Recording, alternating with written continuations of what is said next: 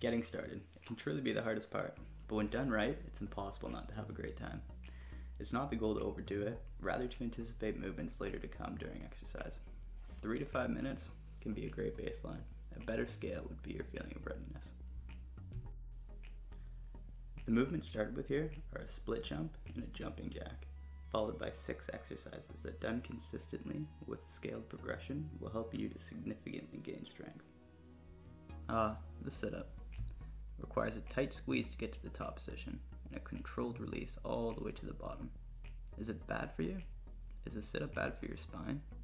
Let me know your opinion in the comments below. Regardless, priming the core is essential in a chest day, helping to create stability, which will benefit your chest flies, really tearing up slower acting muscle fibers and allowing tons of blood flow. Following the chest flies up with a heavier load on a bench press, or in this case a floor press, will really help break down the faster acting fibers in the chest. Is it more beneficial to do all of your sets for each exercise back to back? Or select 2 exercises that complement each other and alternate between them? Well, it's in this case that I prefer to alternate.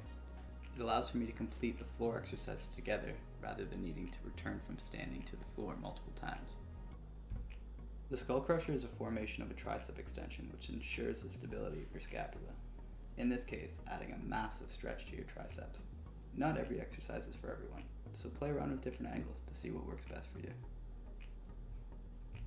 A chest press has been completed in this exercise already, making this banded press a sure way to finish up your pectoral training with this variation of load, angle, and increased range of motion by freeing the scapula up from the floor. A single arm tricep extension will fit perfectly here, allowing the use of generated core and scapula stability to enhance the ability to find a peak contraction with every extension, efficiently controlling the stretch and release. If you got to the end of this video, I would like to thank you for your support and not only recommend for you to destroy that like button to help with my channel's growth, but subscribe and check out the pull and leg day video that will finish up this mini series of the 3-day workout routine.